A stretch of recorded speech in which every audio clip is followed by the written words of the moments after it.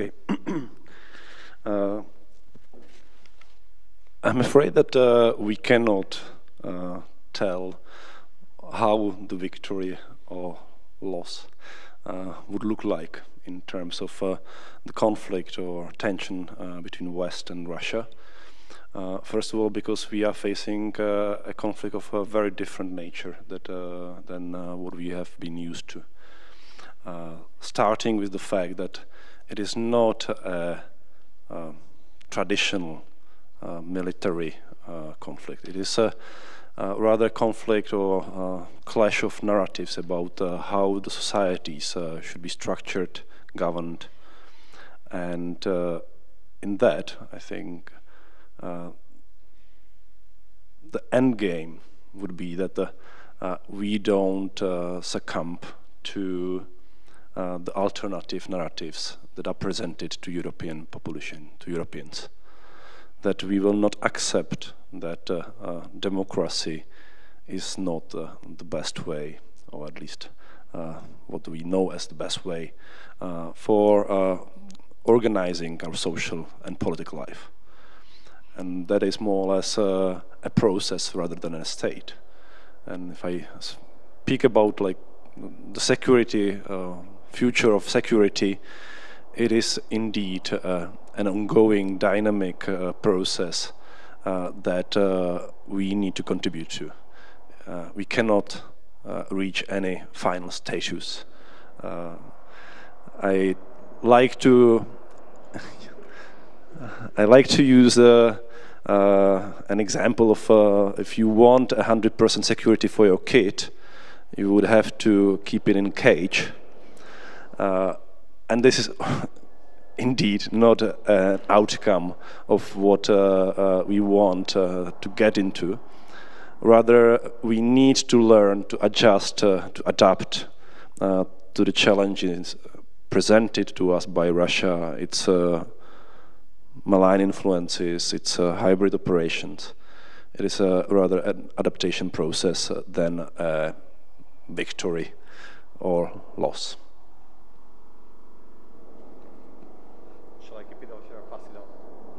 Okay. Thank you very much, and thank you very much for inviting me here. It's a great pleasure. It's also a great excuse to visit Prague despite the pandemic, so thank you very much. I will many greetings to our friends in Moscow. Thanks for the music entertainment.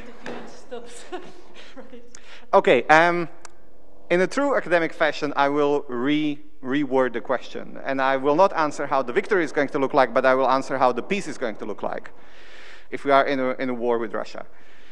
And in the academic study of peace, you can think about peace as a positive or as a negative. You can give it a positive or negative definition. And you probably all know the negative definition of peace is the one where you talk about the absence of warfare, and the positive is the one where you actually have cooperative relations with whoever the counterpart was. And if you think about Europe's relations with Russia, the last time we actually had good cooperative relations was sort of the 90s and early 2000s, which is a period that Russians considered to be the peak of the humiliation of Russia. And so that would give you a lot of skepticism to what degree we can actually build a positive peace with our big Eastern neighbor. Now, that message, and I know that this is going to be discussed a little later, but that message is not interpreted in the same way everywhere in Europe. So I think if we had someone from Berlin here, they would give a slightly different spin on this answer.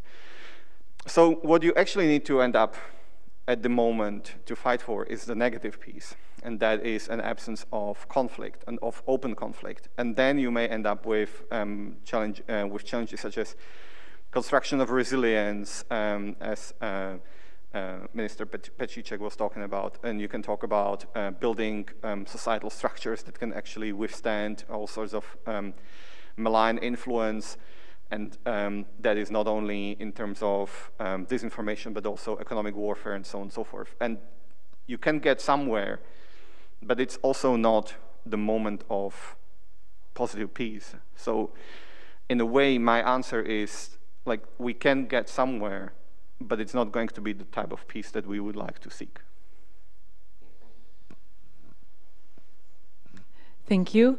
Well, because you were talking about resilience, I would maybe approach this from the perspective of what would need to change or shift within Russia, not the West, for the West to consider it a win or, let's say, end state that is desirable. I would say that well, if we have a premise that the current Russia is controlled by a small group of oligarchs and intelligence services, then what would need to happen is that we cut them off from power by freezing their assets, by freezing the assets of their families, and really depriving them of the possibility to influence us. And then our next step, ideally, would be supporting the leaders or those who would lead Russian system or regime towards democratic regime, or as much as it is possible within Russia's atmosphere, and ending the interference that is happening within the European Union soil. And that would be the end state for the win of the West. As for the defeat, I would say, well, pretty much on the same premise that we wouldn't cut off the intelligence services and oligarchs, and they would continue keeping both their assets here and the frozen conflicts surrounding them, and even joining forces more than currently with China and overthrowing us not only, let's say, militarily or in the hard power, which the EU does not really possess currently, but also in the economic field, which Russia is currently not capable of, but together with China it would be. And the EU, being currently the strongest economic bloc, would cease to exist, and I would consider that a defeat. Okay, well, not to underestimate in any way the risks that are posed by Russia, I would say that the only type of war, analytically, that I'm willing to accept as taking place is a political war.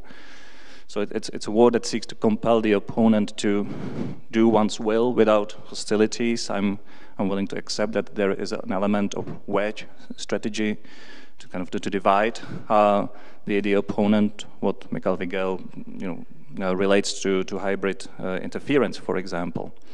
So the idea of there being a hybrid war, that's something quite fashionable, of course, and it's helpful to organize the resilience activities to some extent, at least, because hybrid is a pretty floating signifier as well. But it's a bit of too perfect vision of the enemy, and carries on the anxiety of everything being connected, and the capillary nature of the threat, an invisible one, which the society needs to be defended against, and suddenly everything is connected, like the drilling in the wall, and everything is illuminated.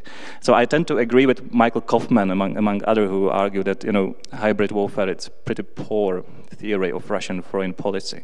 But with this understanding of war as something political, when I think about your question about what constitutes a victory, I think that for the Western alliance, the victory is a government in Russia that threatens neither neo-imperialist tendencies, nor does it implode and becomes kind of this kind of passive object of instability that spills over. That's sort of the idea of victory that I have for the Western alliance. For Russia, it's incapacitating the Western alliance, which it sees as a threat, right? By political means, to reduce this threat, to possibly collect the lost lands from the erstwhile empire and the Soviet Union, and possibly restore the sphere of influence in Central Europe. But I think it's safe to say that in military terms, Russia doesn't have what it takes to achieve that objective, at least not now. Just think of the logistics alone. There has been, I think, very, for me at least, I'm not a military analyst, but illuminating piece by Alex Vershinin in War on the Rocks, where he deals with the issue of logistics and what the logistical capacities of Russian Federation now can mean, for example, for the likelihood of the fait accompli scenarios in Eastern Europe. Okay, thank you very much. And I would actually like to follow this question now that you stated all some sort of end state for which we should strive. What are the instruments we have and how to employ them, how to achieve this? And especially I will be curious because we have the broad range of panelists who focus during their professional careers on different aspects of this problem and relationship with Russia, whether you would outline what role you would see for diplomacy and dialogue, and to what degree this is contributing to solving the problem or contributing to the problem, as many people would argue that engaging is essentially promoting the bad behavior from Russia, which strives to be engaged. And I would also be curious, how would you estimate the usefulness of sanctions or other instruments which we might use to achieve the end states you outlined? And I would suggest going in the opposite order, so I would pass the microphone to Ondřej first. Okay, so first about non-coercive diplomacy. I mean, this is an institution of international society that has been around for quite some time. You know, in the modern form, it has its roots in Renaissance, and its emergence coincides with the emergence of early modern state, and it's an institution to kind of mediate estrangement among political collectivities, among states. It helps us to understand each other better, and it's proven quite useful over time. I don't think it's a weakness, and it's something that should be kind of a reward. You know, it should not be something someone has to deserve to be talking to the other side. As for the sanctions,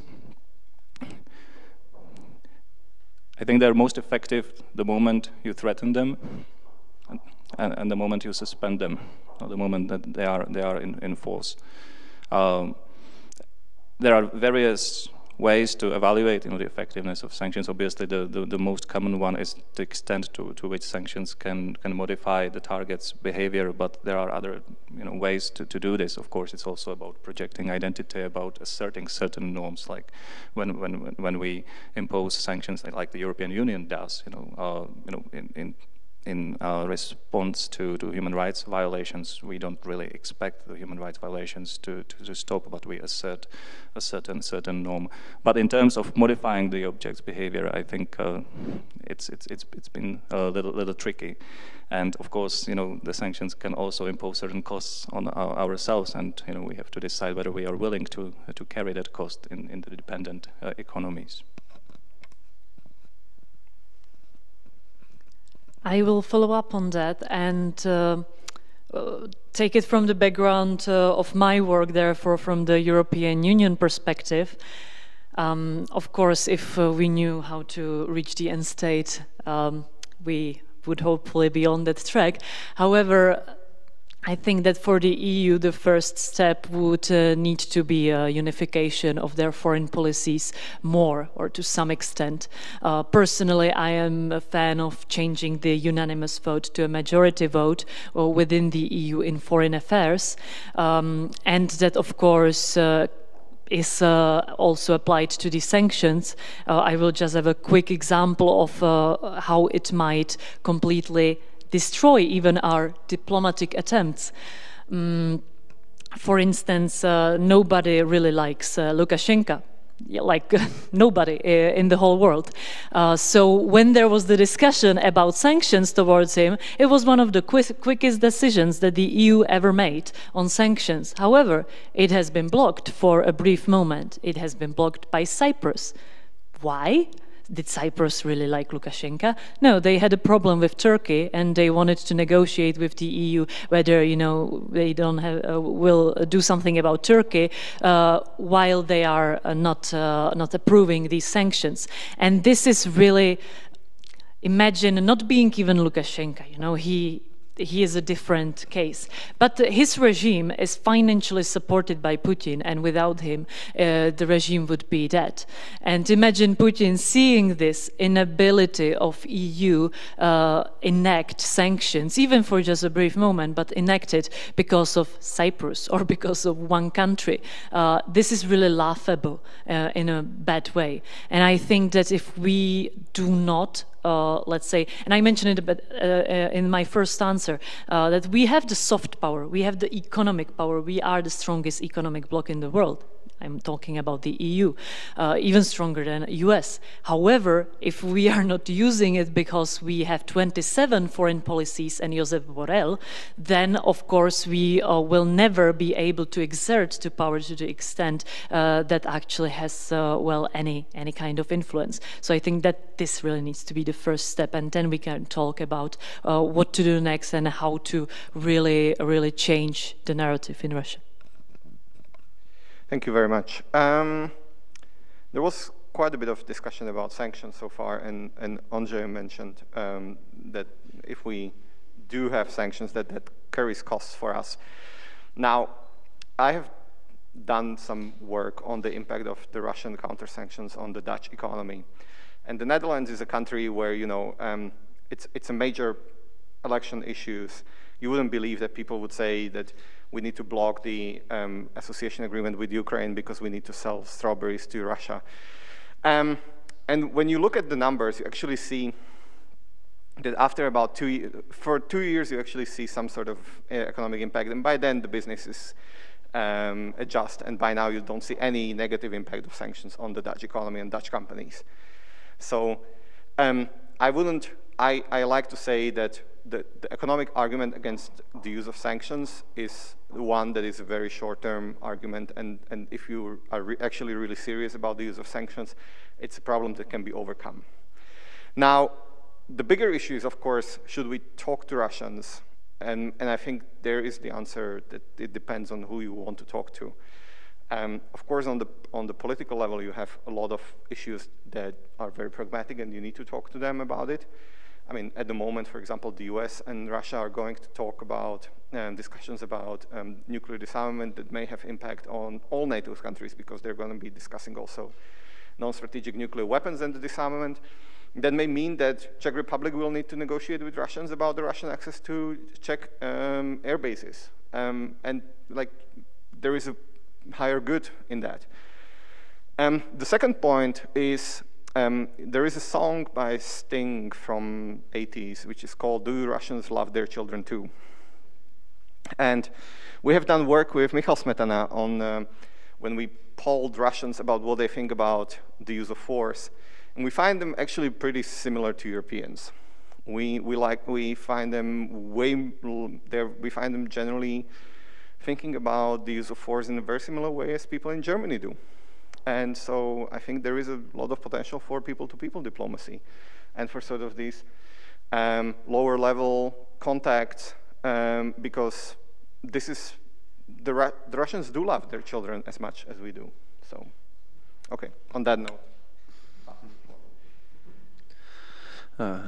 Actually, I would have too much points for this kind of discussion, so I try to cut it short, and I would mention 4. First, if we are to withstand the pressure emanating from Russia, we should start by understanding our vulnerabilities better than we do right now. We are facing, to a large extent, a very asymmetric conflict in a way that Russia is behaving as a weaker. I think Russia is aware about its weaknesses, and that's why it Russia invests a lot into asymmetric tools that are cheap for her, and we should understand that to improve, for example, the social resilience of European Union, to work on what Madame Gregorová mentioned, on strategic convergence, to interpret the threats, risks in the same way. It is not the case right now. And I could continue on how to really build a stronger Europe vis-à-vis the pressures from actors like Russia, but it would be for another debate. Second point, I fully agree with Mr. Onderco that we should distinguish between Russian regime and Russian society, and substantially improve our capacity to reach Russian society without filters that are controlled by Kremlin. Improve people-to-people contact. Work on supporting civil society in Russia, independent media. And actually here I see the role for Czech diplomacy as well, because we have promoted this approach at the European level, that while focusing on sanctions, okay, let's focus on them, but it is not a silver bullet. And let's be honest, I don't believe that sanctions are silver bullets that would make change the behavior of Russian regime. Third point is use existing instruments for trust building that remain, be it OEC instruments. Try to engage Russian, for example, on working on the modernization of Vienna document, on more transparency in terms of military operations, and step by step try to create small bubbles of trust in the relationship with Russia, on which you can start more serious diplomatic effort in the future. And last but not least, I would say that we ultimately need to understand the nature of the Russian regime, and the best way how to address it is to get rid of the dependence on fossil fuels. Frankly, the best Russian instrument we have at our hand is Green Deal. And as soon as we implement it, we will redefine our relationship with Russian Federation and make probably the internal changes in Russia easier. Because at the moment, and I agree, Russian regime, it's a kleptocracy, it's state capture in a way where citizens have no right because they are not the source of legitimacy. It is a power struggle how to get control over the income stemming from the natural resources of Russia, which make the regime not responsible towards its population. And it is a problem of all countries rich in natural resources in a way. It's a kind of like resourced course in practice.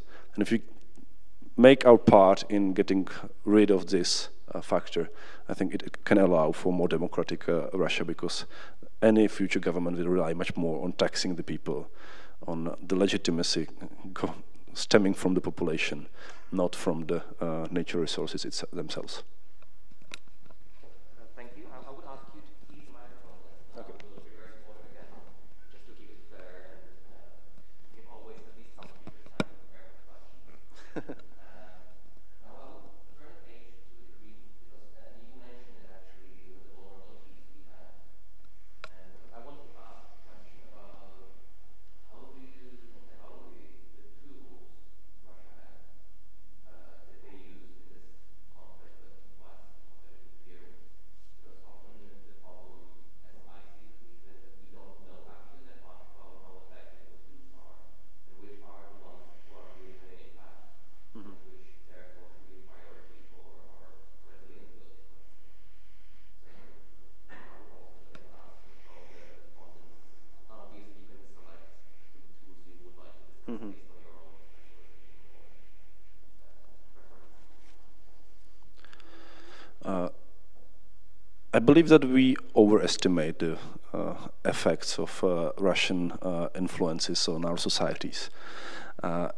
In a way, because we try to avoid admitting that these are our internal problems, the problems of our societies, and that they are not caused by external influences, but only exploited by external influences.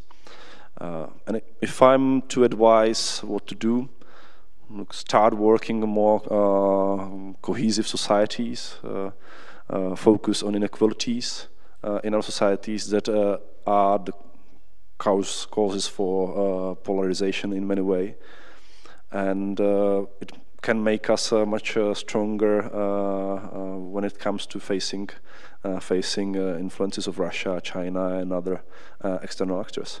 I think that we should try to see first the domestic sources of our problems, then blaming others that they are causing some harm to us. I could sign every single word that was said by Mr. Petříček. I 100% agree with everything that he said. And I think the consequence of that, and an important consequence of that, is that actually, because if you blame Russia for everything, even for the fact that it's snowing today outside and it's really cold and the weather really, really sucks. If we blame Russia even for that, that takes away the agency from us. And it also takes away the agency from what we, as voters, demand from our leaders. And so if we actually admit that there is something that we can do, we can also demand things from our leaders to do them and to admit them. And that, of course, means that there's also the role for the people that we elect to actually do something about, and for us to demand something. I want to talk about the second thing, which is there is a very important role both for the member states, but also for the European Union in sort of trying to improve, for example, the economic resilience of Europe, to sort of avoid over-reliance in some very specific niche areas on either imports, exports, or investment from Russia and China. I'm not sure if you've ever been if you've been recently at the airport in Athens, but there is a really big part of the airport that is basically devoted to regular flights to and from Beijing, and that reminds you that there is a port in Piraeus that is largely owned by a Chinese state-owned company. And you can think whether that is really a smart thing to do. I mean, we've seen this week in Uganda that these things can really turn very badly, and I don't expect Greece is going to turn into Uganda, but you can sort of think whether that actually does make sense.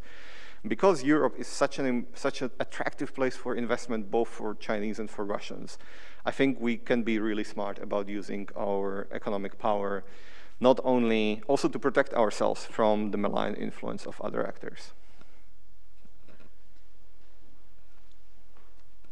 Thank you. Not to disagree with my colleagues, I actually agree, but to take it a little bit from a different perspective, talking to various politicians and people in office, I actually do think they are rather underestimating the influence of both Russia and China. And I mean it by that they do not understand what is actually the interference that is being posed, what tools they are using when you are explaining how algorithms work or what is a troll farm. It's really a problem to explain it to them because, to be honest, completely, some of them have even problem to connect to their computer. So of course they will have problems understanding this.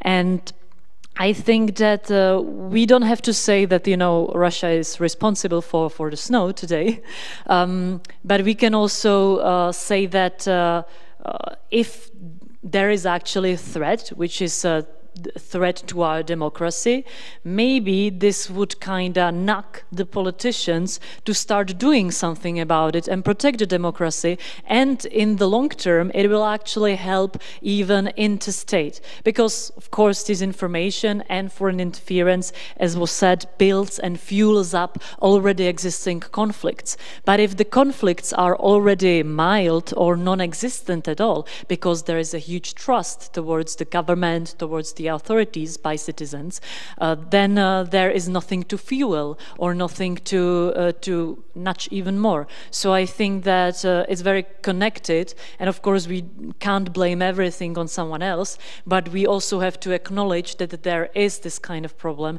and that we need to operate on all the levels to tackle it.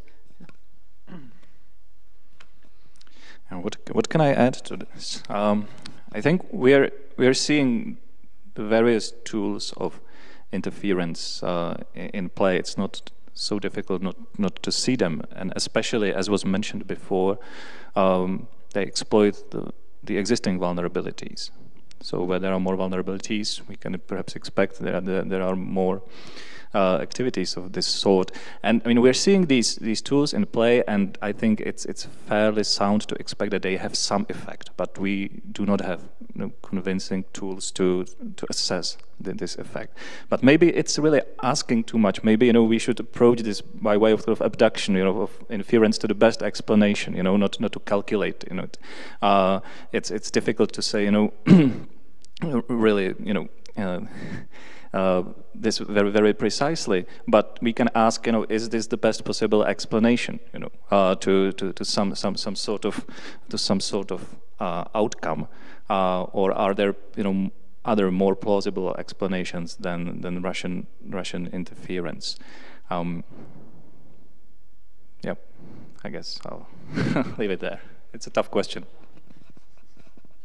and I'm getting another one, I guess now. Yeah, exactly. No, it's yellow. When it's green, it's on. Okay, I might be a bit colorblind. I'm sorry for that. Oh, okay, I can see the difference. Sorry about that. Now, you already mentioned, because this question was, to a degree, a question about threat perception, phrased through other words. And Ms. Gregorová already mentioned the need for creating more common European approach. Nowadays, there is a process of strategic compass within EU, trying to do some review of threats. There will be also new strategic concept in NATO, probably. And I wanted to ask you, how far did you think we come in blending or merging threat perceptions and building consensus on threats within Europe with regard to Russia especially? Because there was also mentioned Piraeus in Athens, which is then again another example of differing perceptions of these threats. So I would again ask Ondřej to start.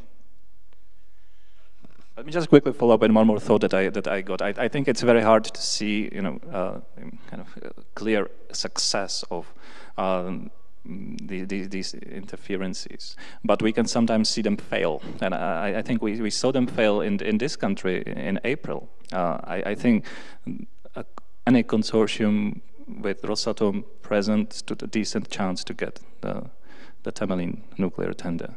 But then, because of something surfaced, this very reckless operation by the Russian military intelligence, which was kind of completely unrelated, but which in this kind of paradigm that we have is part of this hybrid war machine, the situation changed completely. So sometimes we see it fail, but if it has been successful in something, and this is, I think, beyond reasonable doubt.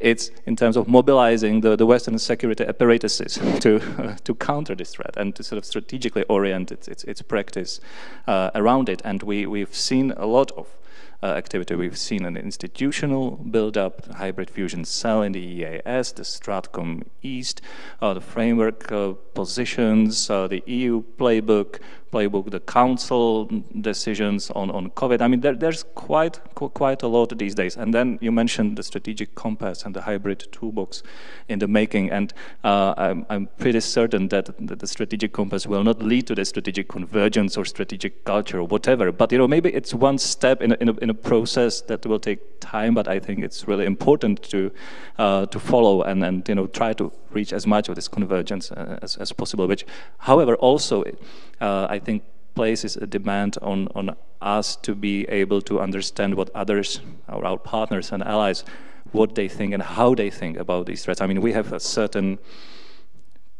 view. I mean, not a unified view in this country, but possibly we are more skeptical regarding Russia than some of other member states. But maybe they have their reasons too why they don't see things the same way, and we can't just expect them to become realist like us, in a day or so.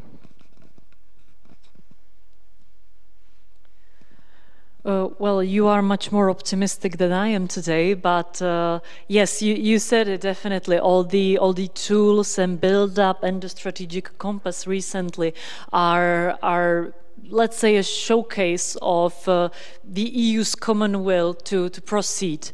However, as I already mentioned today, I am a bit pessimistic in regards to the national foreign and defense policies. I think that the threat perception is quite aligned.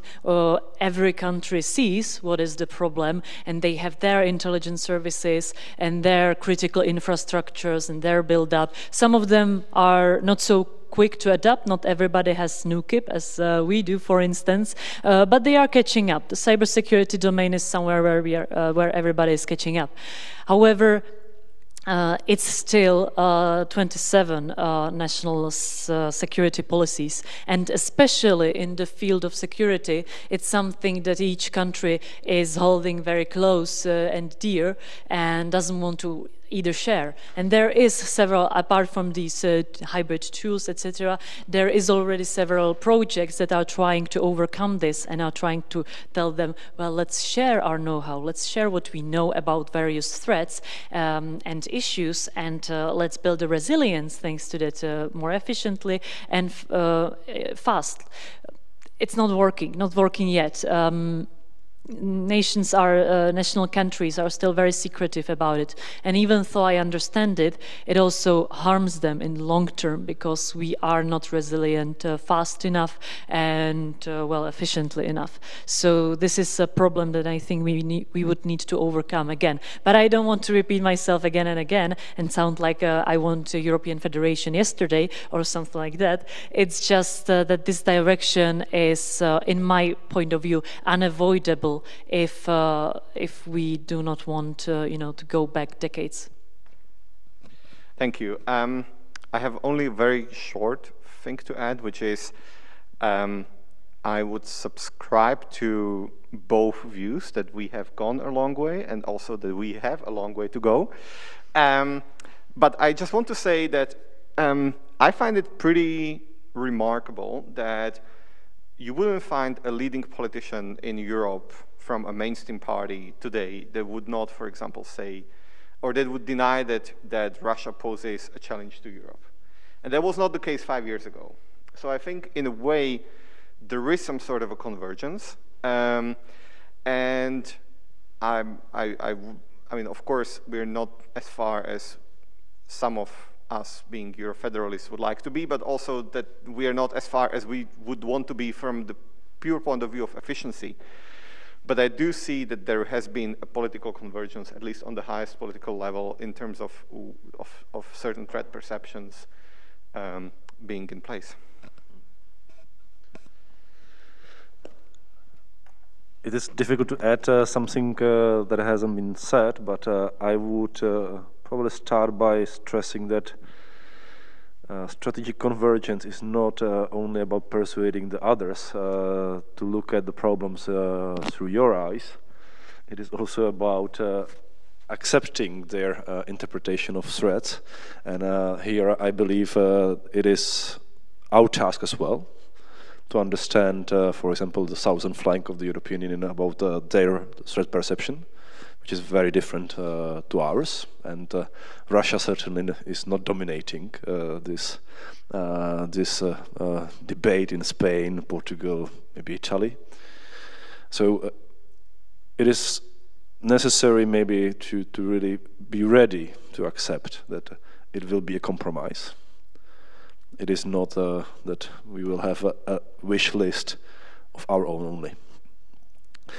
I would maybe turn around and look at the similar discussions that are taking place in NATO right now, and even in organization that has a relatively robust strategic culture. We see that we are not yet capable of looking at the problems in a similar way. I would only recall last year debate with Turkey about actually the same topic, how far we share the understanding of threats of our partners.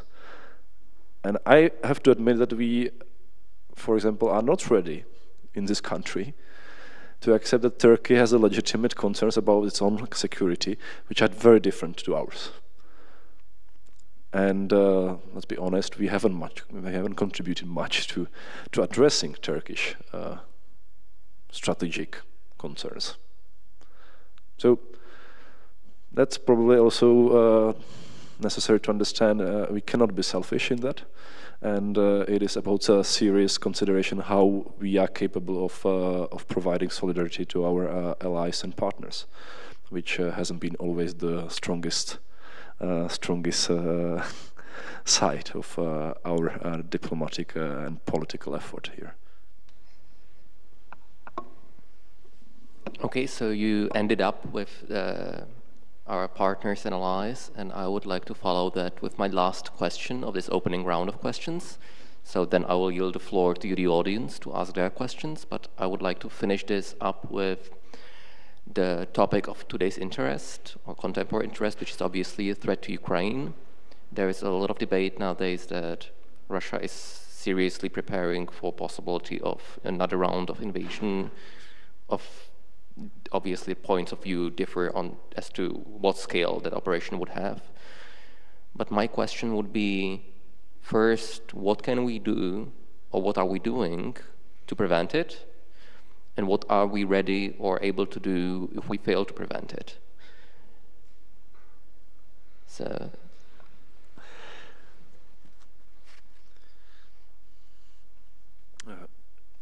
It is true, and the recent statements by Secretary General Stoltenberg confirms that we are facing enormous threat at our eastern flank.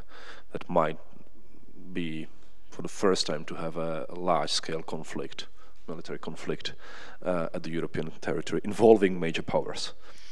And here I would again return back to what diplomacy can do here. Still have some time, most probably a couple of months, to prevent any serious accident to happen. Starting with really reinvigorating the measures on transparency. I believe that here the US and major European partners have a role to play. We have seen already the US diplomacy actively engaging with Russians on the issue. Second, I believe that deterrence here has to be considered. What kind of effective deterrent we as a NATO or we as a European Union can deploy, and I'm afraid we are not in really defining where are our possibilities on that, because we are planning, we are discussing, we are considering future strategies, but not tailoring it for this particular tension that is emerging again at the Ukrainian Russian borders. And if I may just to conclude by stressing that this is clearly something worth of discussing more in the future in Europe, because we are probably shifting from a military concept of external operations back to territorial defense concept with major European partners already working on improving their capabilities and future capabilities to withstand large-scale conflict, such as France and others that are building what we call traditional military forces in numbers. Thank you very much. So there is this motto for diplomacy, which is speak softly and carry a big stick. In the spirit of what Minister Petříček already said, if you actually are serious about speaking softly and carrying a big stick, then you need to find out what the big stick is. And there is ample historical evidence which shows that if you talk to people softly and you explain them what unspeakable cruelty, mainly economic ones, you're going to commit to them if they go forward with their steps, that may actually make them to rethink things. So if we may actually invest time and think about, if this is actually going to happen, what are we willing to do to make sure that, you know, that the other party is punished or constrained at least. I think for many countries in Europe, and not only in Western Europe, but I've heard also people from Central Europe talking about this, they often think that this is an issue for the US and maybe for Germany and France, that this is not a question for them. And I think in many Central European countries, they would realize that whatever we saw a few weeks ago on the border between Belarus and Poland would be just like, you know, incomparable to what we would see if actually a large-scale conflict emerged in Ukraine. So there is a lot of salience for European countries to think about this, and also that should give an impulse to actually put some serious thinking into how would we react. And I know that this was an easy way for me to get out of this question. Well, I wanted to talk about the increased cost perceived for an action, but holding a stick is much better term. So please remember that. That's so it's difficult to follow up on that because I think everything has been rather said. Maybe in a more concrete, practical examples, the EU can hold a concrete list of names and their families and their assets that would be expelled from the EU, that their assets would be frozen within the EU, and this could be even like a public thing, so that the perceived cost or the stick is very visible, and they really know what would be the cost. And yeah, just to mention, maybe because we were talking about the strategic compass, I do not think that the stick that the EU is holding should be a military power, not currently and not in probably the next 10 years. And however, that is also something that the US currently covers quite well, at least for Ukraine. So that's why I think we are all talking mostly about the economic sanctions and sticks, because that's what the EU can do right now. Thank you. I'd just like to for a second back to what Tomáš said before. I think Turkey has legitimate strategic concerns, but I think they would have been much more in peace had they not taken some disastrous decision in 2011 regarding Syria. So I think they partly are responsible for that. But what matters is I think empathy. We should have empathy regarding our allies, but also our enemies, and empathy is not appeasement, empathy is not compassion, it's just, trying to see the world through others' eyes, and I think we're missing that even when it comes to the strategic debate, either in the EU or NATO. And regarding Ukraine, I think much has been said already. I mean, deterrence would be key, provided we don't want that war to happen. Punishment, denial, bolstering Ukraine's capacities, raising the cost of intervention, then punitive measures. But the key issue is of political will and resolve. How far are we willing to go when we have this clear asymmetry of preferences? The US and Russia have anyway, and that I think is the key here. I mean, we don't want this war to happen for various reasons, but I'm not also sure that Russia wants that war too. That it's really decided to attack. I mean, there's this article in the current issue of International Politics journal, which is on the strategy of testing, and the idea is that we're being tested. I mean, we have Russia, this revisionist power that is not happy with how the world is. Its neighborhood, how its neighborhood is. And it tries to revise it in a way, and it does certain things to get information about how we respond to certain things, and these activities may be a useful way for it to gather information that otherwise is not readily available, and then perhaps work with it in the future. And I think one plausible way of reading what Russia is doing regarding Ukraine, and has been since the beginning of this year, is this. Okay, so thank you all very much for these opening speeches. And now I will give up one of my microphones, and I would ask the audience, you had quite some time to think of questions you would like to ask, certainly more time than I gave our panelists to prepare their answers. So, yeah, first question, please. Thank you. I would like to ask you about the perception of the diplomatic language in regard to Russia and China, because thank you for the discussion. It is very, very interesting, but I think that the root cause of why are we dealing with these things is still a bit lost on us. I think that the main cause is that we cannot properly interpret the Russian and Chinese diplomatic language. I think we should treat them as such as they are talking to us. They are talking to us as adversaries. How do we know that? Because they are calling us adversaries, calling us enemies. And I think that this should not be lost on us. We need to treat them as such as they have stated. They have prepared the game. They have laid out the board as we are their enemies. We need to address and change our diplomatic language to assert that. I know that it has maybe been lost on you that the newest coronavirus variant has been named Omicron. We have skipped a certain letter of alphabet. Greek alphabet is C.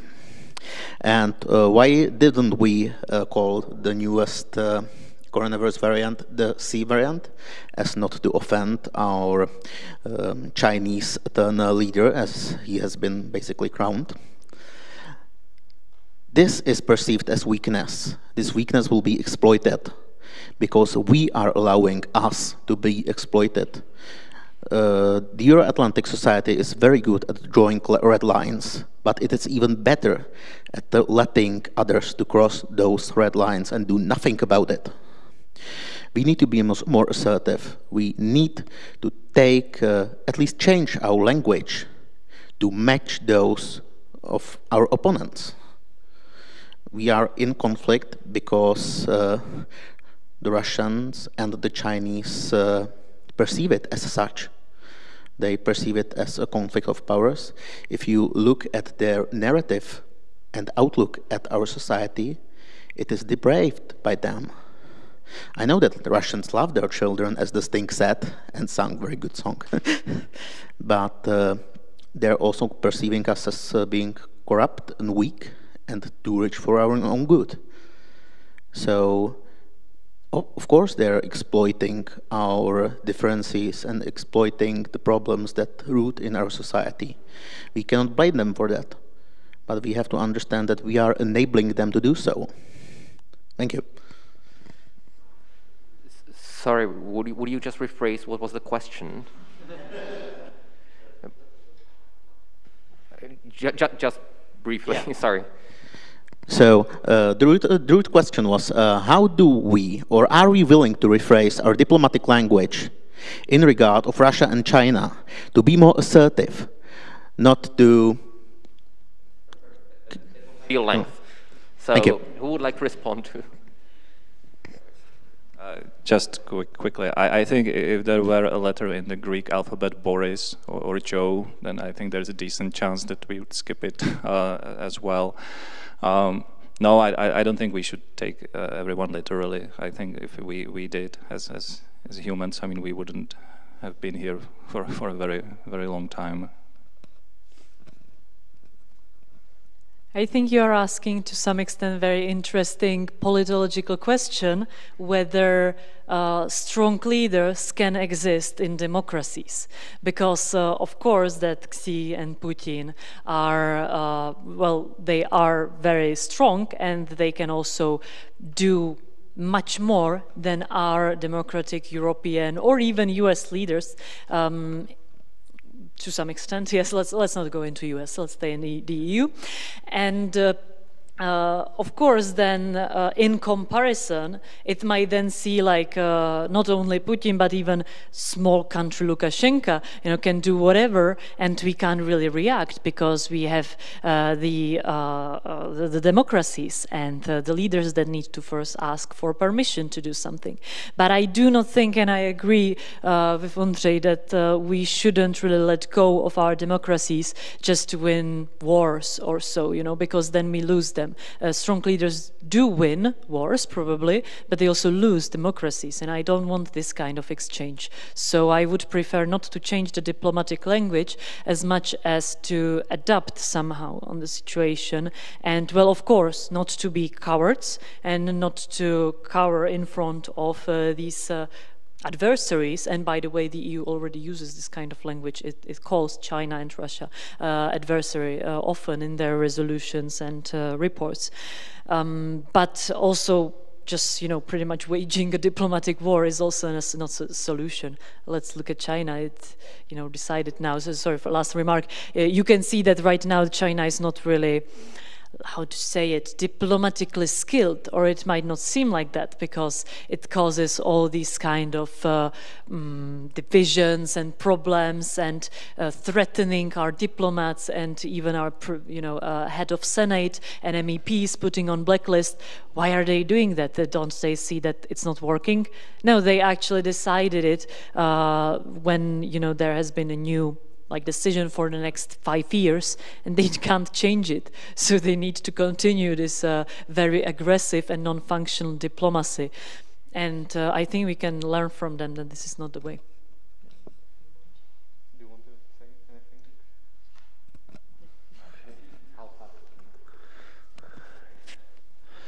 anything?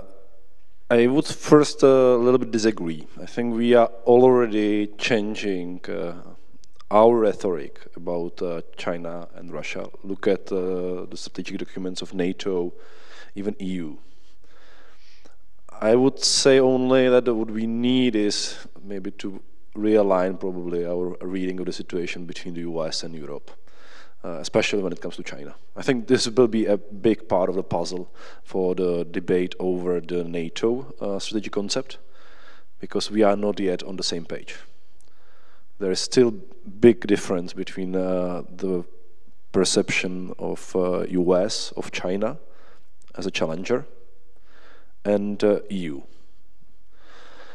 If I'm also to bring in a little bit of history, I would be careful about, because I'm taking out of the equation Russia, because it's as Ondřej said, it's a revisionist power with all its complexities and complexes, and I think that what is the major challenge is China. It is energetic power. It's, I would say, you can learn from history of American-Japanese relationship before World War II. It was again a rising power that wanted to know what is its place in the world. And the calculations of the leadership in Japan before the World War was not clearly in favor of going for an open conflict with the US or with a challenge US hegemony, emerging hegemony at the time. And the same applies probably to China as well. We should understand better what is Chinese strategic outlook, how China see its future role in the world, how can we create a multipolar world without the complexities that can result in accidental conflict as well. But doing that doesn't mean that we blind ourselves to real threats posed by China to the Western democratic communities. I think that's clearly the need for calling it with the right words,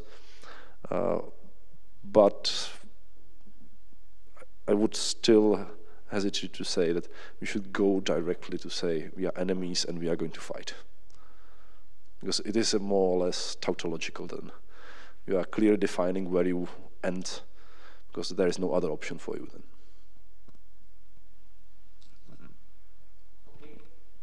So, other questions? Děkuji.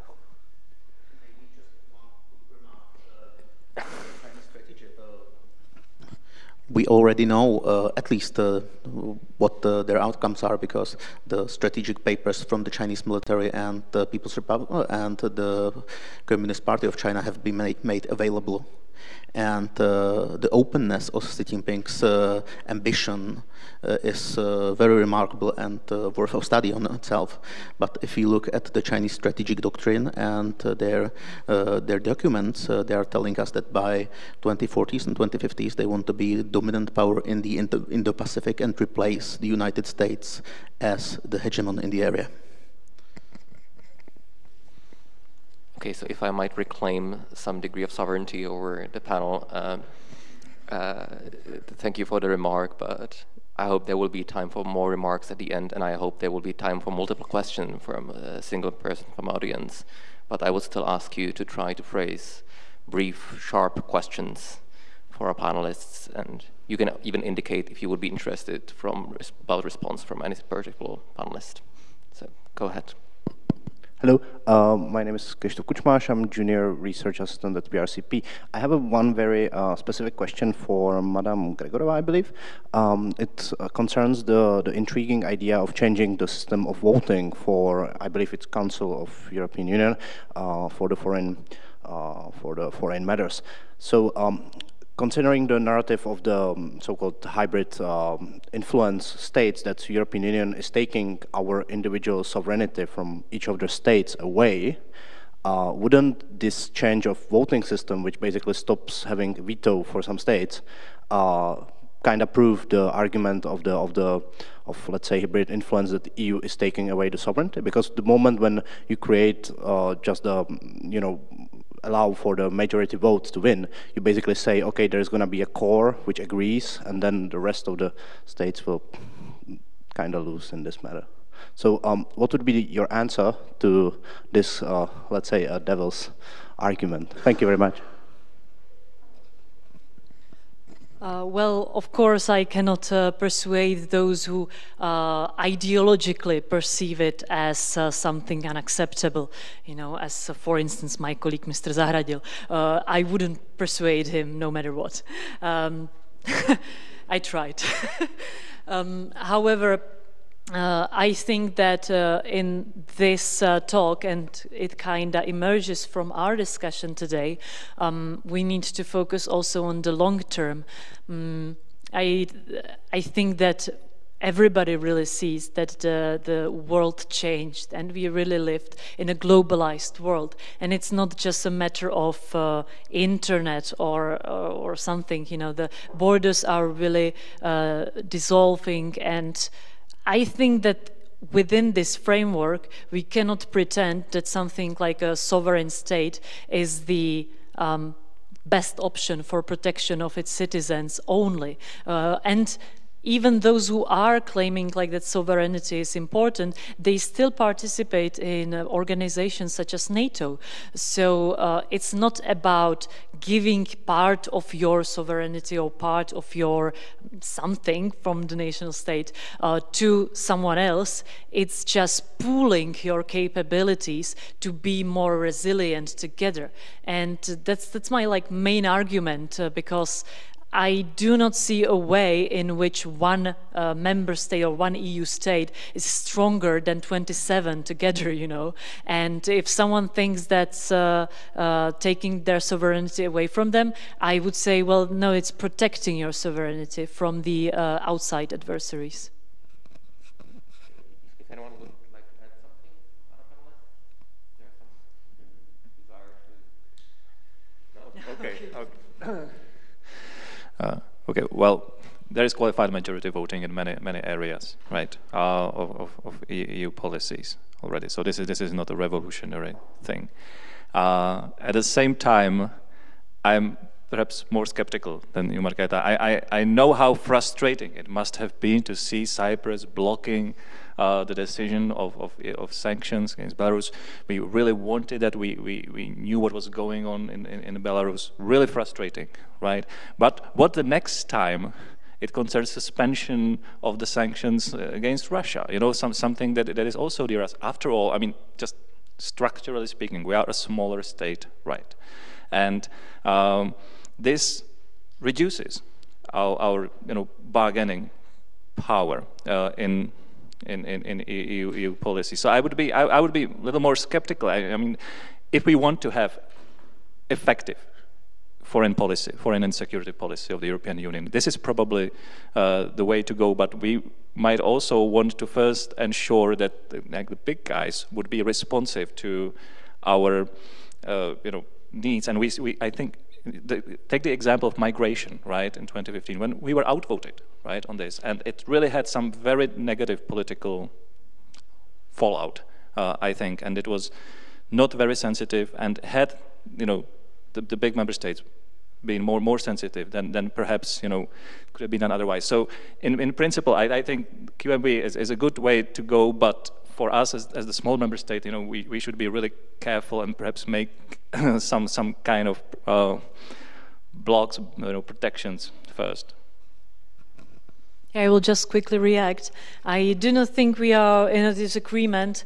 I do think that with the strategic papers such as the strategic compass and other hybrid tools, toolboxes, etc., we are actually trying to converge where we agree, where we disagree, and trying to involve everyone. So yes, I absolutely don't think that tomorrow we should establish a majority vote, and go on with it, and it would be amazing.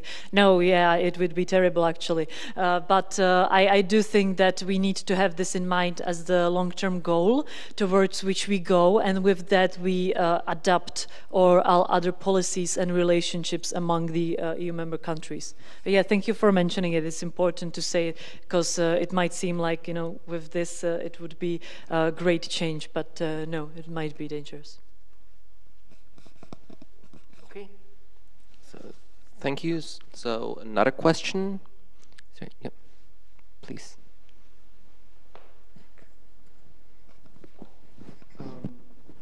Thank you to the panelists. It's very exciting to be here.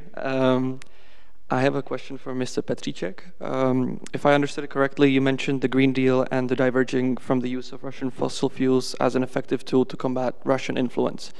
And I'm no expert, but I have two questions regarding a statement. Firstly, isn't there a possibility that with lower economic integration with the rest of Europe, Russia could become less cautious and less bothered with the use of aggression against states such as Ukraine or the Baltic states? And secondly, Russian atomic energy influence has been growing steadily in Europe, despite certain hindrances, for example, like in the Czech Republic, in countries such as Finland, Hungary, Belarus, and Turkey. And with Rosatom pushing the European community to add nuclear energy to the list of green sources of energy, couldn't the dependence of certain countries on Russian fossil fuels be simply replaced by the dependence on nuclear power coming from Russian-controlled power plants? Thank you. Look, first of all, I meant that if we are to change Russian politics, internal politics, you need to understand the role fossil fuels play in Russian politics. Because look at the Russian budget. The Russian elite is not responsible to its population because they don't need them. They need oil and fossil and natural gas to sell to us. The same applies to other countries rich in fossil fuels, be it Gulf, Nigeria, and others. This is not endemic to Russia only. But if we get rid of that, we'll certainly force Russia to reconsider its governance model, because they will start to need new economy as well, an economy where the citizens will play a role. They will not be objects of the governance system they have in Russia, but they will be active parts of it, because more and more Russia will rely economically and in terms of state budget on normal taxation, as we in Europe do. On issue of interdependence, look, I have been present to debate about how the interdependence between EU and Russia will work in favor of good relationship. It never survived the proof of the daily life. Even though we are interdependent, we see that it is not preventing Russia from using hybrid and other forms of pressure on European societies, and including using the energy weapon in that. So I think let's look at evidence, and the evidence says interdependence is not preventing conflict to emerge. And in contrary, and it is not only in terms of EU-Russia relationship. It was considered in 1913 that the interdependence of all the European countries was to prevent any future wars. 1 year before the outbreak of the First World War. So I think that the concept of interdependence has some serious faults in itself. And in terms of and the question about like the role of atomic energy, it might be the outcome. On the other hand, atomic energy is not representing a continuous revenue for the Russian state budget. It is not that we would rely on, Russia would rely on providing us with some atomic energy solutions. It is not as big as we consider. Look, even Temelin, or Dukovany rather than Temelin, because Temelin will never happen. But in terms of Dukovany, it is a project for some 7-8 billion euros, maybe 10 billion euros, maybe okay then 15 at the end, but in 20 years. It is nothing compared to annual sales of gas and especially oil, because oil represents the majority of the state revenues for Russian Federation. And my point was that look at the economic structures that underpin authoritarian regimes, that allow them to do what they do. Be it in Gulf, Northern Africa, China, and elsewhere. These are different stories. If you understand also what we discussed about China, what is the economic part of the story? It is more troubling for us than what we see in Russia. Russia is an elephant on the very weak legs. Okay, so any more questions?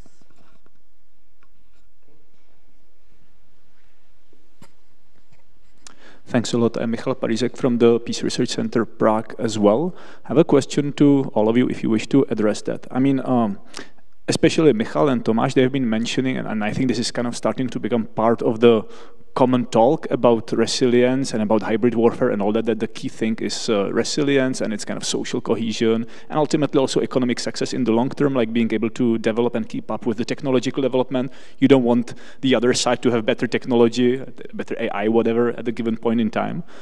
And I'm wondering, like in the long term, we are basically starting to talk about societal cohesion and economic prospects, economic success as being tools for security. We are kind of starting to securitize these areas, right? And I understand the political dynamics behind that, but I wonder whether you see some danger in that as well, because we are basically starting to increasingly talk about economy and social policy as being tools for national security.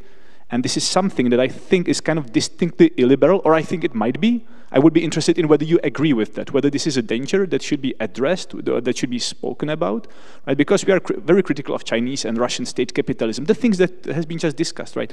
The intermeshing of politics with economics, with business, right? And we might be tempted to kind of follow Russia and China, at least to some degree in the coming decades. I'm talking about like prospect of 20, 30 years, in the same direction in kind of countering their pressure. And I wonder whether this is something that you see as a danger or whether there is an easy way out of this dilemma.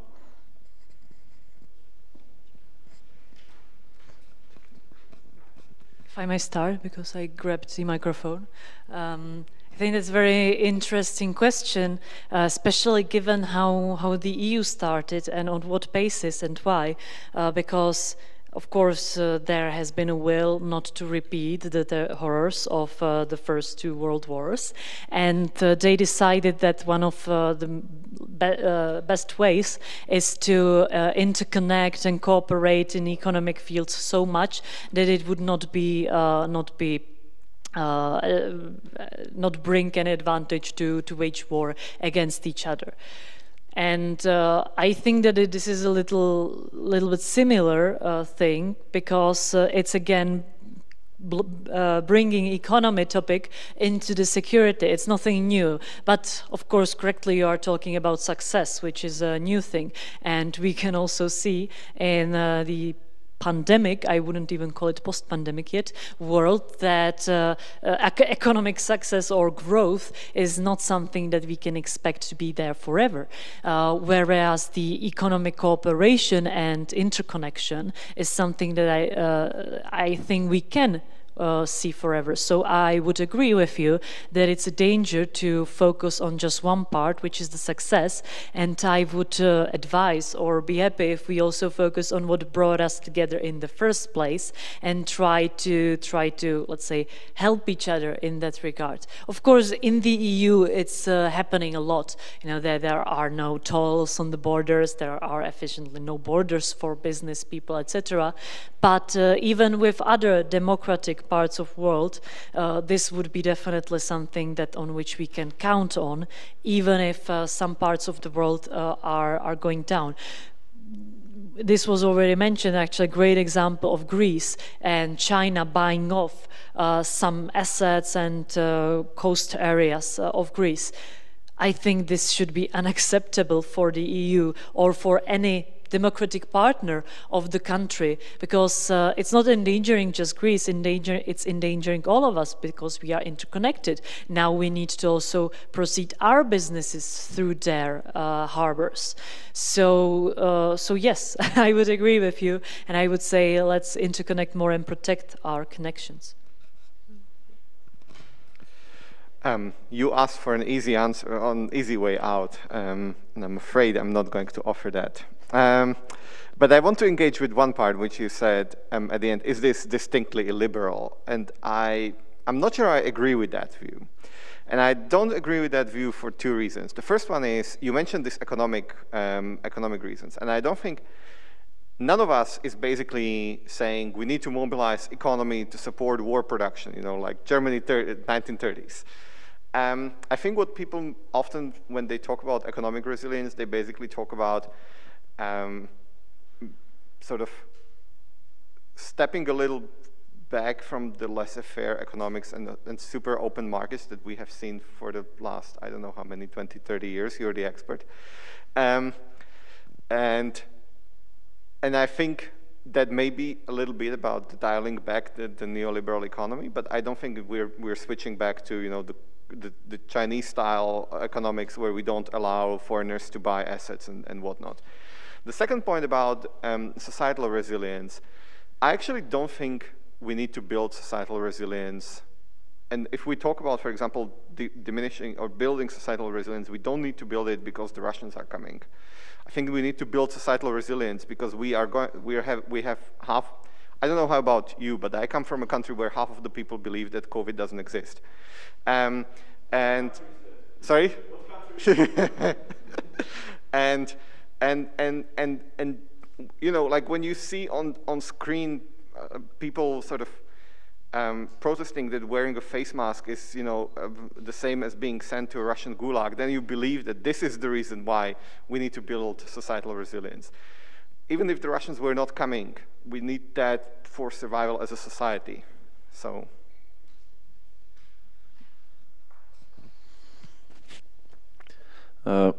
Michal, I agree with one part, disagree with the rest probably. First, I agree that kind of like artificial securitization is dangerous in itself as well. Like to make anything part of a security debate because of usually political motives is not wise, and I agree that to securitize everything is not an option for European democracy.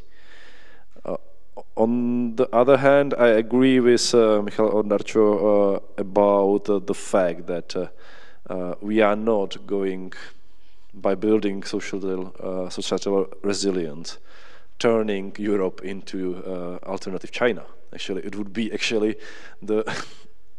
the outcome would be what we try to avoid. But building on evidence we have available, the most resilient societies are actually, for example, Scandinavians. The most liberal democratic countries in the world, probably. Because at the same time, they avoided the trap of neoliberal solutions. The level of inequalities in their societies is relatively low. They allow huge participation of citizens in public and political life. And that's part of the story.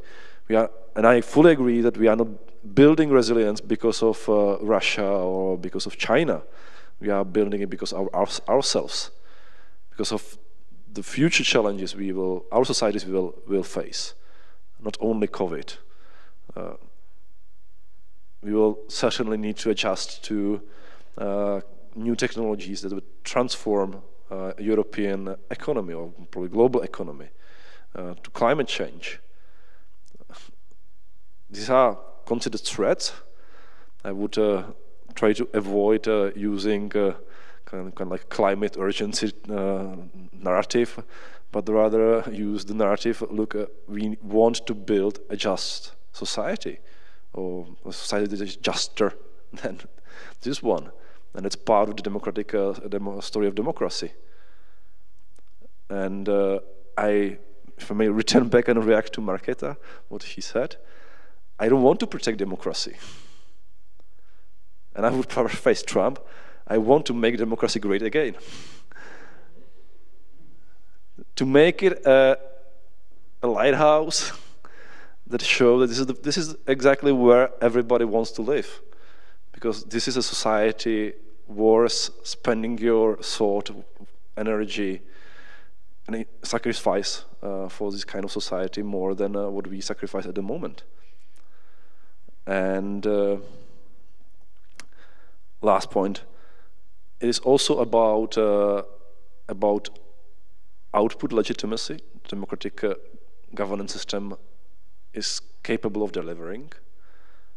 And I think this is actually a struggle we are right now having with China or Russia, because they claim that they are better on output legitimacy, and that we too much rely on input legitimacy of our system, that we are blind to see that we are failing in delivering to what the people need. In terms of social and economic development, in terms of social justice, in terms of and please don't crucify me for saying, for protecting the way of life the people like. And that's what I understand as building resilience.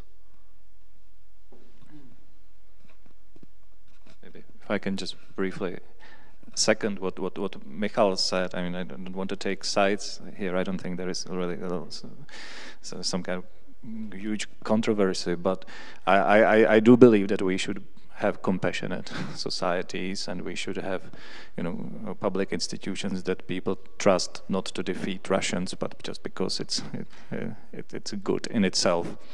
But that's to me that's quite obvious. But just a thought that occurred to me, and we were operating in this kind of a certain theoretical paradigm, and I don't mind the concept of resilience as long as it's not purely security, because when security is where politics stop, right? That's when we securitize something, we close the debate on it, and I think that's not really something that should be part of truly resilient societies, we need to preserve the space of politics. We need to preserve the space of dissent, the liberal values. We should not be forgetting, and I think, Tomáš, if I'm probably to some extent, rephrasing, what has been said already. We should not forget what is it that we are protecting here, and that's liberal values, even if it means that. We hardly disagree with some people when it means a lot of gibberish, a lot of noise. It's that which matters. Liberal values and just societies. Even though I'm moderator, I would actually breach my role and add something maybe to what was said. I think this question touches upon two different roles security might role, or factor of security might role in those building of cohesion, right? I think we are moving between those two within the debate about hybrid warfare, because once it becomes a driving factor, then it starts pushing out the political and starts to be dangerous, because often it will also be tailored to one specific threat, and there will be this narrow vision. But at the same time, I would defend the need to consider security as a part of the debate, of everyday debate, even because I would argue that over the last 30 years, in a lot of the fields of discussion, including like social state or the state that cares for its people, security essentially disappeared because we felt totally secure. There were no serious threats, so there was no reason to debate, to even consider it as a factor worthy of discussion. So I would actually argue that as long as we keep it as one among the factors with the impact on climate change and other impacts of policies and decisions we make every day, then I wouldn't necessarily consider it illiberal. Then again, once the security would be this overbearing, the primary factor which would push out these other considerations, then it would be a problem. So sorry for stepping out from moderator role for a minute, but I couldn't resist. But thank you for an amazing question. So, any more amazing questions? If there are none, yeah. I will. And I have to react to what Vojtěch just said. Look, we are talking about social security system. We are in a way naturally seeing that this is part of our feeling to have some safety, some security in a changing world. So it is not that it should be a driving force for that, but we cannot avoid probably taking into account that this all has something to do with how we feel secure in the society and in that. And we used a long time ago the language of security in terms of social policy and healthcare and others.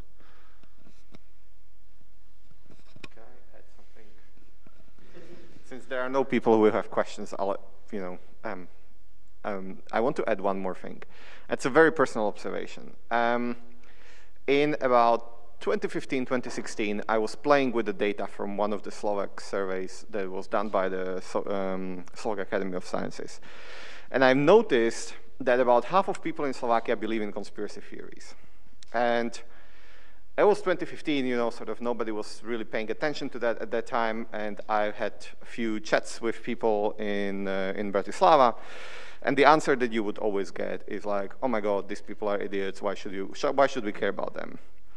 Now, 6 years later, it turns out that, it can literally kill you if you believe in conspiracy theories. Like, literally. Even if your neighbor believes in conspiracy theories, it can kill you. So it's a societal resilience that we need to care about, because being susceptible to believing that there are secret groups of people manipulating the world is a problem.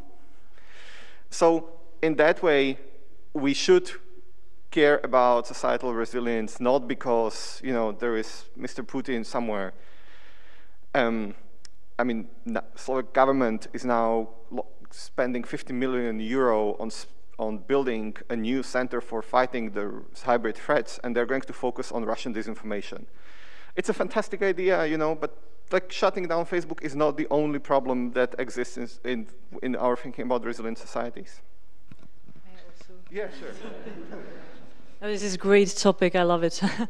I've actually just been to Taiwan with the committee with long name, in short, regarding disinformation, and we try to learn from them because, of course, Taiwan, as a very small country, yes, I said it, country, it gets a lot of, let's say, influence from West Taiwan, also called China, and and there is, therefore, they had to build a lot of societal resilience. Otherwise, of course, they would be destroyed. Because one lucky thing we have here is the difference in languages.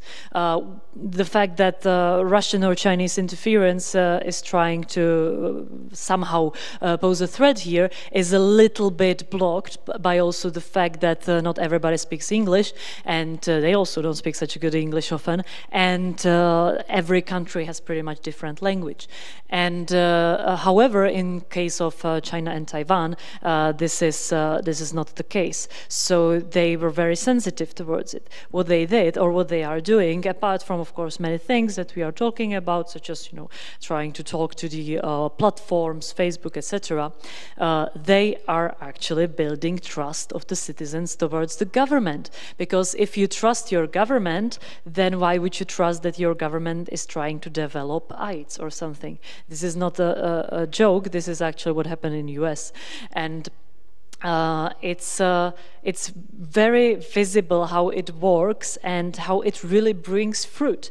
Their president and prime minister, they are on TV, on their social media platforms, and they are actually disseminating the biggest disinformation. They are saying, no, it's like that. They are speaking as truthfully as possible, which is also great. They have very transparent government. You can click on, a few clicks gets you to the information you need or you want. So it's very easy to fact check anything, even if you are from rural areas. And they, for instance, very visible example is how they dealt with COVID. Until I think May, they didn't even have lockdown, they didn't need it, and they had 0 cases, which is also because of how they communicated it. Of course, you might say, well, Asians, they wore masks anyway, but this is also about how they believe their government, that their steps, what they are doing, make sense. Unimaginable here, right? I don't know if all of you are from the Czech Republic, but for those of you who are not, we had like 4 and 1 rotating ministers of health during the biggest COVID crisis. It's not very trustworthy, is it? And in Taiwan, there is 5 doctors, not politicians, who are stepping, who are going to TV in the main prime time each day and are explaining why some numbers rise, why some numbers are lowered, what are the restrictions, why they are posed, etc. Sorry for this prolonged example, but I think that when we are talking about resilience, it's really something you can also do by either electing people who will behave like that and try to bring the trust back to you, or calling upon those who are already in power to try to be more transparent, more open, more trustworthy in general, and we don't have to, tackle the issue of Russia immediately. This is also about our, trying to deal with it at home. Okay. I think there's a question there. If you would, who has the microphone? Thank you. Yeah, so unfortunately for you guys, I don't have a question, but I'm going to pitch into to this debate, if I may, because it is an intriguing question, and I actually like to support Michal in his sort of thought of when we securitize the issue of resilience through the notion of social cohesion, that this can actually be an illiberal characteristic or an illiberal act, because I think what in the extreme case is that if the state starts securitizing social cohesion and then acts upon this politically, right, at that point it starts sort of prescribing as to how that social cohesion should come about, and it it will start giving prescriptions into what is the good life, right, in terms of on what basis the cohesion should take place, right? And in the extreme case, we're approaching what China is doing in the harmonious society, building harmony in a society, and where the Communist Party is telling what this harmony entails, right? So we have a top-down sort of dictate in terms of how the society should live, and that's the illiberal component of the securitization of social cohesion. So I do agree with all of the comments on the panel, but I also support Michal in the thought of how it can become illiberal, right? Where basically the state is usurping the power to formulate the good life and how social cohesion should come about, right? So I'm sorry, it's a comment, yeah. And then I wouldn't necessarily disagree, or I think it's a good comment at the very least. I think this might actually we can rephrase it as a question, possibly, if you give me a few moments. I had a thought about that. What you said. Yes. The question was, but it's something that intrigues me, and I think it connects quite well with the comment. To what degree we are willing to compromise our own positions in building this societal cohesion or consensus? Because I think there isn't a problem to reach this idea. Okay, we should be cohesive. We should build consensus. But there is generally a perception that this consensus should be on our position, right? So, if Mr. Petříček is willing to start. I will probably try to reframe the debate, because I think we are stuck on the term social cohesion. What does it mean? I would instead use then the term social inclusion, because what we need is inclusive society, because this is part of the story about of resilience. And I agree that it is not that we need to go towards social inclusion by securitizing it. It has a strong meaning for the society in itself, even without like any reference point of Russia, China, whatsoever. Okay, maybe if we start using different terminology, it can also help to understand that what is said is not to build a harmonious society, but to build an inclusive society where you tackle existing social problems that put people apart, not in terms of that they have different opinion, that's okay, but that they feel that they are not part of the society at all. And look at polls in the US.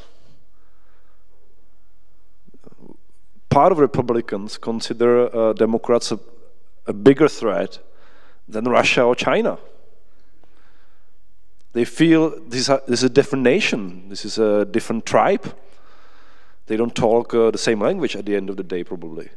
And that is probably something we need to understand. So maybe let's use different terminology, but I think that the meaning what we raise is that we need, for example, to improve the educational system.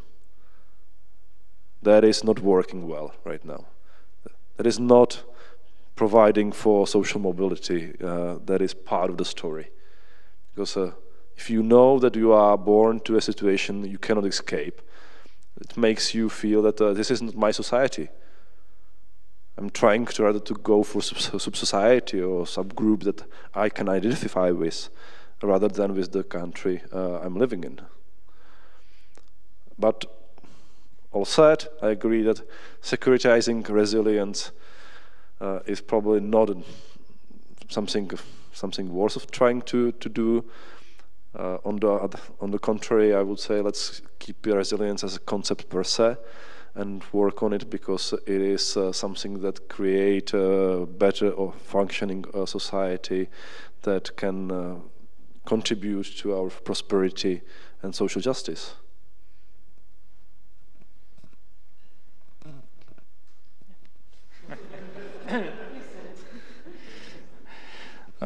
this is a tremendously important but also difficult question that we are trying to tackle here from different perspectives. I without making any false analogies and equalities, I think even in democratic liberal societies until quite recently, the consent was manufactured to some extent, and it was manufactured by elites.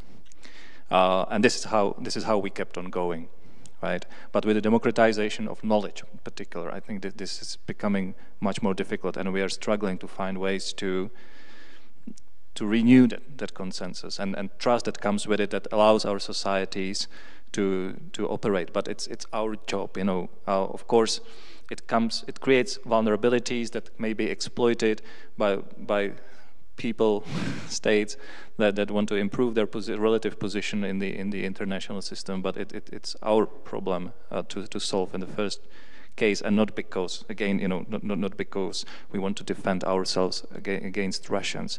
But I don't think also it's binary. I mean, with Vojtěch, we did a little bit of a field trip, you know, earlier this year in Finland, which is given often as kind of almost a model case to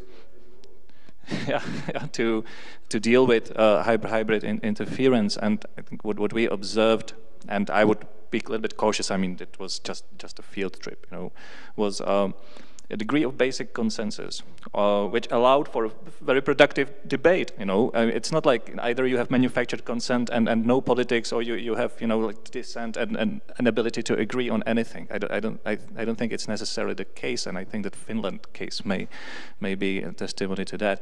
But also, I mean, what we saw there talking to people was like raising the issue of importance of you know, information literacy.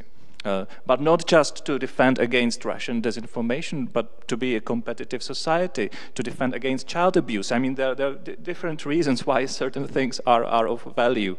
And I think it's important to keep in mind and not narrow the debate down. And that is what I fundamentally think is what the desecuritization, at least to some extent, of this comes to be.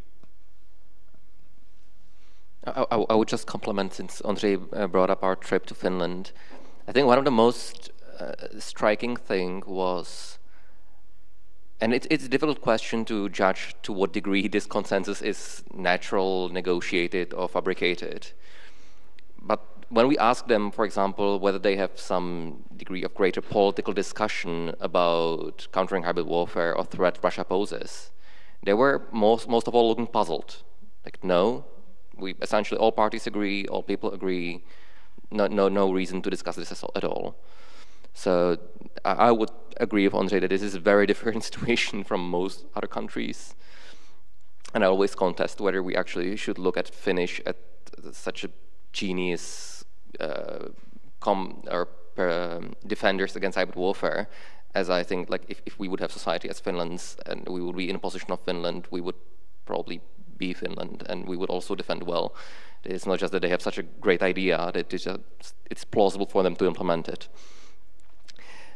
So, any more questions from audience, or even comments, if someone wants to join discussion? Can I just throw in one very short? Yeah. Just on a microphone for the benefit of I will not respond. Thanks a lot for all these comments, and I think what is just intriguing, you know, for me is that the conference is called "The World Turning Dangerous." This is a panel on hybrid warfare, you know, on Russia East-West relations, and we are talking about social policy, right? I mean, I'm not saying that this is bad. I think this is right. I'm just saying that it signals something like a paradigm shift in the debate, at least in this room. I'm not saying that we are forming the paradigm around, but it would be cool. I mean, I'm just highlighting what a change in the mindset of people interested in these things this is, right? I mean, that's how I read it. I mean, 20 years ago, we were talking about terrorism, about all these kind of new threats, and it was completely different perception of where the future of security of nations is, right? So we are now back to good old Bismarck, kind of building domestic resilience, introducing social policy measures to make sure that you are strong enough vis-a-vis your external counterparts. So anyway, just thanks a lot for the comments.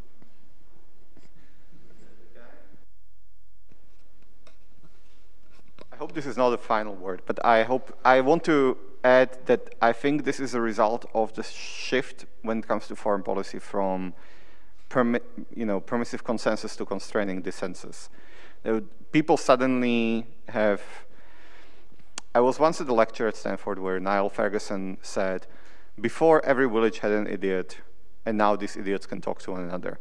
And I think that's a very dismissive way of talking to one another, about dissensus about foreign policy.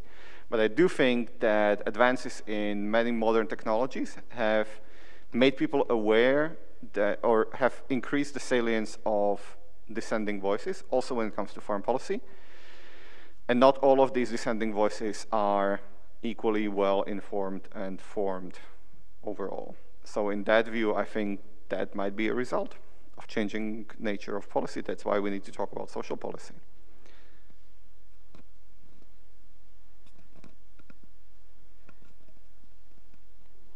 Okay, so any more comments, contributions, or comments upon discussion? One more.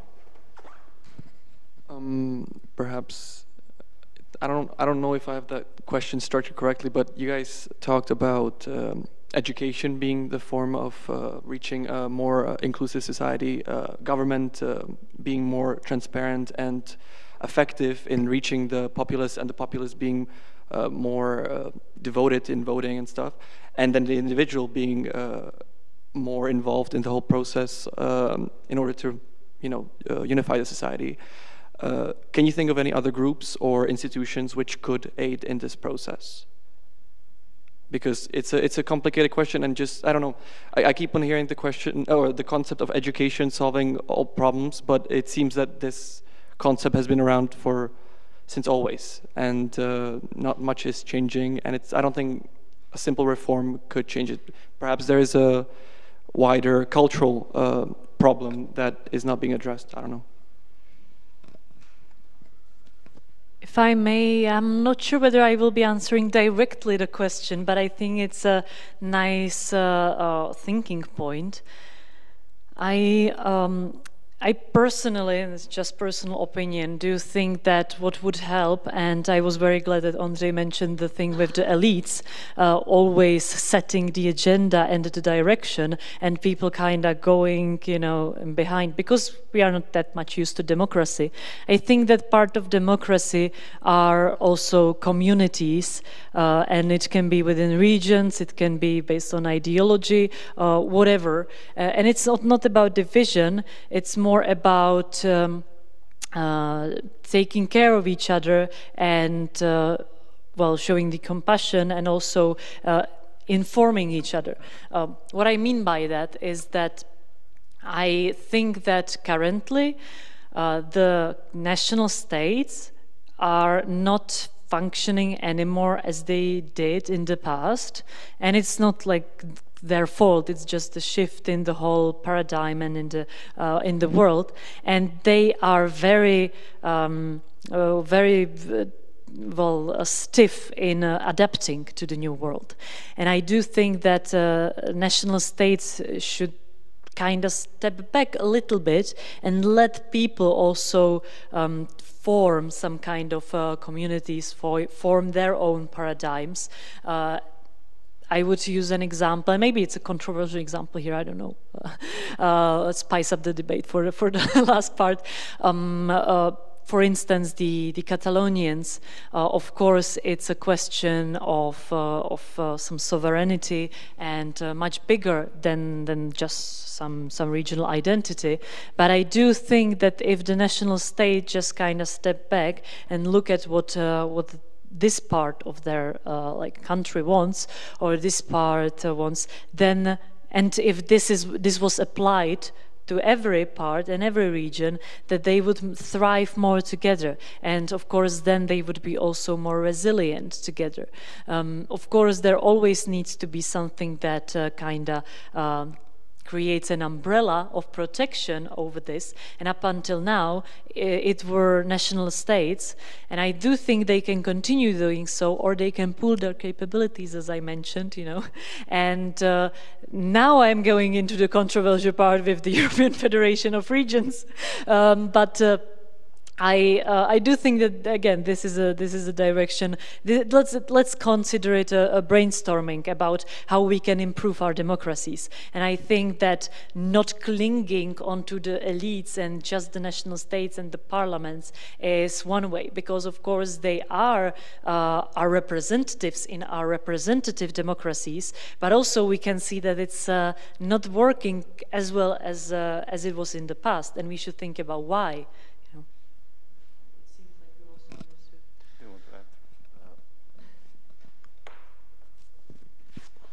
I think there are much more.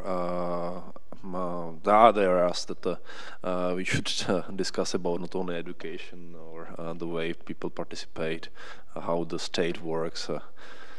But I forgot what I wanted to say actually, because I saw why in the sci-fi movies you always have monarchy or imperium. Like, how is it that we ourselves consider that the future will be less free than the current state? And probably that leads me to the point I wanted to raise, and it's a bit of a reaction to Michal's comment that we are certainly living in a period where a lot of paradigms will be changed. And I would refer to Jeremy Rifkin, who speaks about the third industrial revolution and the age of resilience as a kind of like future period that will define probably the next 100 years. And I think that the part of the story is that we are anxious about the future. People are in generally anxious what the future will bring them, and they don't have right answers right now. I wouldn't blame only some algorithms of Facebook for what we are facing to. Look, a couple of hundred years ago, there was new technology in Europe called print, and it caused 100 years of havoc in Europe. But it was not the print itself. It was the way the society was already probably ready for this clash that allowed for some future developments.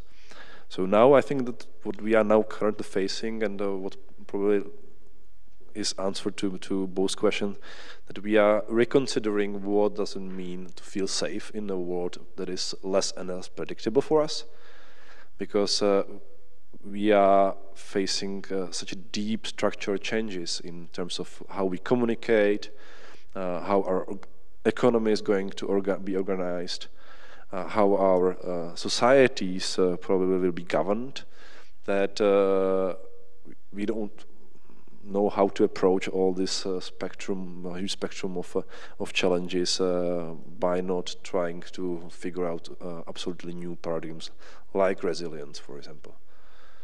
Which doesn't mean that we are trying to securitize it, but we are trying to probably catch what the future is going to be about and what our role is going to be in the future. Look, it is not always done that the Bible is only a couple of thousand years old, and the free will is not here forever, probably.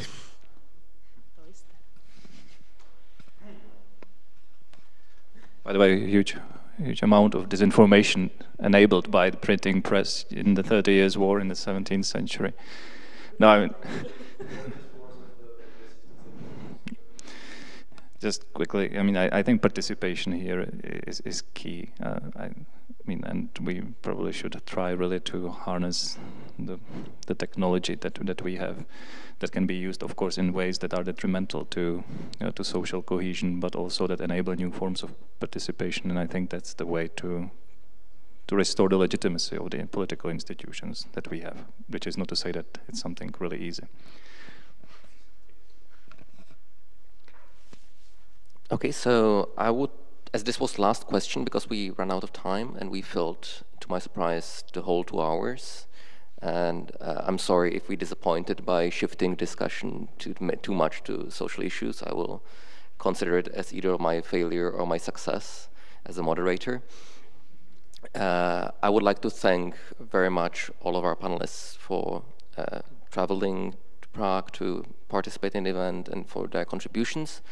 I'm very happy that we reached a point where we were not only violently agreeing with each other, but there was discussion on a lot of things with the help of the public. So thank you very much, and I would yield the floor to Michal Smetana, who should have, if I remember the program correctly, concluding word.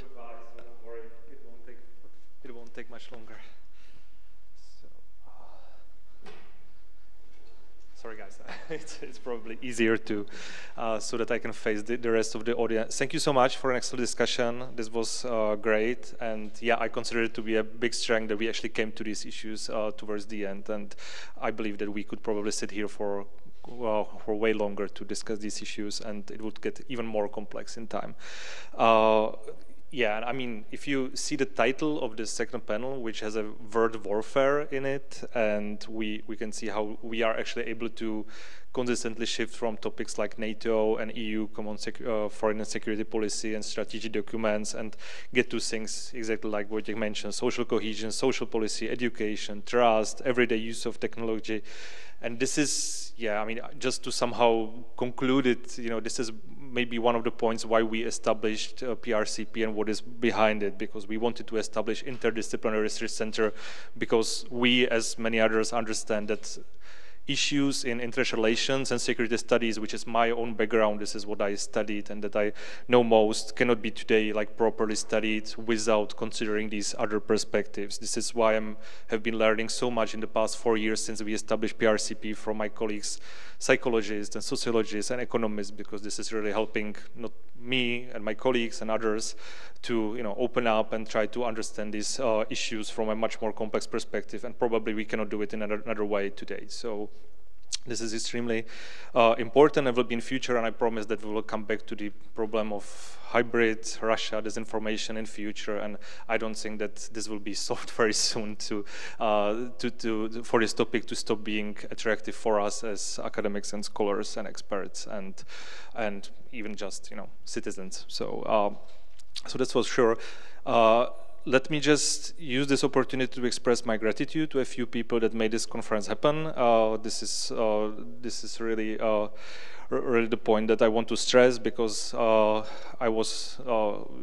and my colleagues moderators were not the only ones behind it. First and foremost, I would like to thank my PRCP colleagues, mainly Maruška and Bara in the back, because these two were the ones that actually did the hard work of organizing the conference. Bara mainly with the PR and Maruška with all the logistics and stuff behind it. So thank you so much. This was extremely helpful, and yeah, I'm extremely happy that we are such a good team to make this happen, and without